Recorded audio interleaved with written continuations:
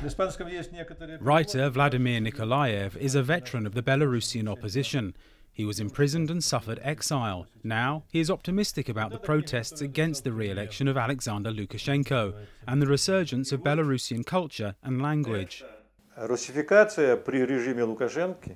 Russification during the Lukashenko years has been twice as intense as it was during the Soviet years, when there were Belarusian institutes and Belarusian culture and literature was developing anyway.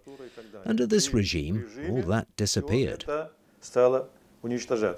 Belarusian is, along with Russian, the official language of Belarus. Despite this, its use is rare. There is only one newspaper that publishes daily in Belarusian.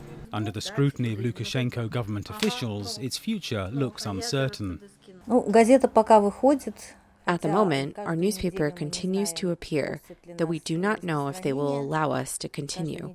They meet weekly for several hours to decide whether or not to allow us to publish, but it seems that the idea of closing the only newspaper in Belarusian would be too much.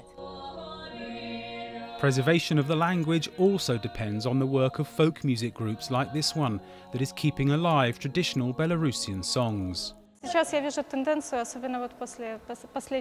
Now I see a trend, especially after these last few weeks, where I can hear how people start speaking Belarusian in stores.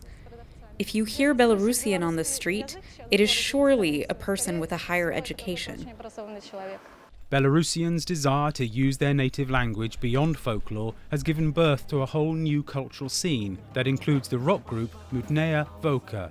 For young people here, a Belarusian alternative to Kremlin-sanctioned media. Belarusian state television broadcasts almost exclusively Russian channels, but young people and intelligent adults no longer watch them. They search everything on the internet or YouTube. Belarus is in the midst of change, and Lukashenko's opponents hope a cultural transformation will be part of the end of what they see as a long night of political oppression that has lasted for 26 years. For Ricardo Marquina in Minsk, I'm John Spear, VOA News.